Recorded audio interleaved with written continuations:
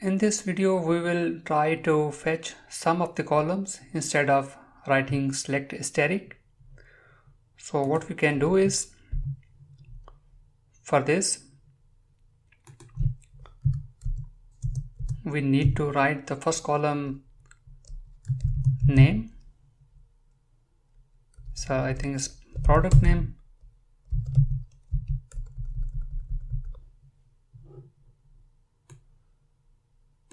Yes, it's a product name.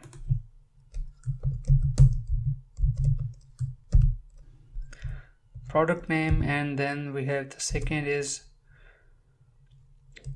color, size, and list price. So we need to execute, and here you can see we have product name, color, size, and price. So we need to, and we have 397 rows.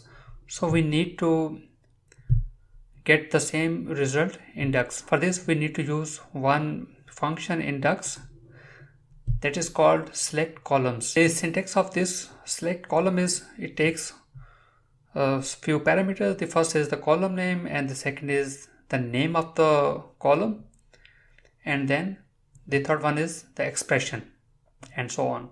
So let's do it in DAX. For this, we need to write select columns, and the first is the table name, and the table name is product, and then we have the name is, this is the name of the column, product name, and then we will have, we need to write the product table, and the column is product name, comma, then we have the second is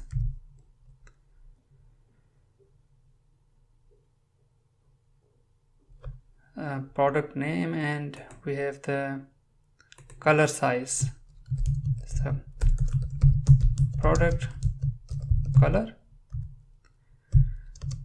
and then we have product color,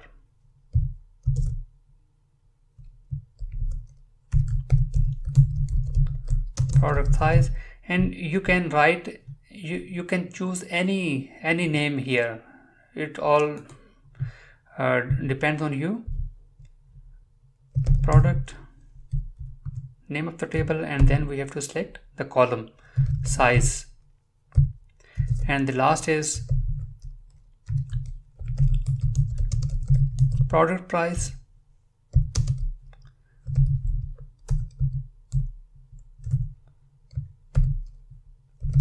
this is the column, so this is the list price first,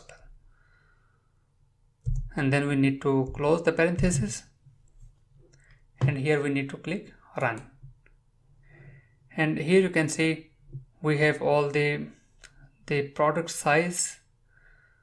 This column is empty here. We need to check why this thing is happening. Just go a little bit more. Yes. So here you can see we have some products don't have product size. That's why these rows were empty. And now you can see all the product color. Now you can see all the products information.